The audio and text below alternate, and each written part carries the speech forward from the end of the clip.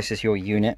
You will notice that it has the standard power cables that they all have, but yours also has this device connected to it, which is just attached using Velcro, and on this device is a couple of USB ports for power, and that is what we're going to use to power the GPS unit, which is this little gadget here. Yeah, so what you're going to need to do is pop your GPS unit up on top of the vents, the plastic vents up here. Now there is some Velcro tape, double-sided tape on here, so just take off the double-sided tape and you can pop it up there, and you can remove it whenever you want because it's Velcro. But before you do it, make sure you switch it on, okay? So let me just switch this on, okay?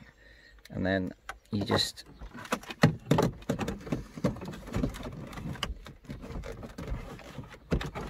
there we go. So it will look like that when it's up there, okay?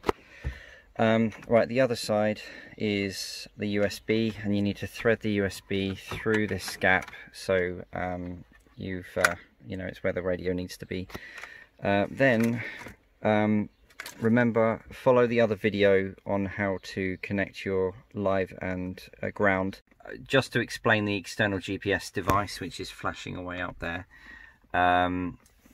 If you are wanting to navigate, you can see how many satellites your phone is connected to up here. It says 1, and that's because this phone doesn't get a very good GPS signal whilst it's built into this head unit, and that is the reason why we need to have the external GPS device. So there's a button here that says external GPS connection, so you press that, and then you hit the connect button here, and then you should see all the information populate. Yeah, so all the information is now populated here.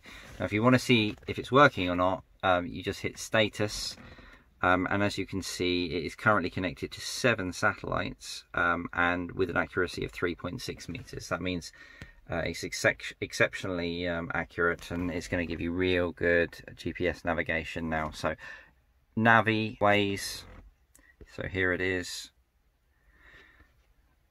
and there we go, and it says 1 close, which is where I live, so that is indeed working perfectly fine.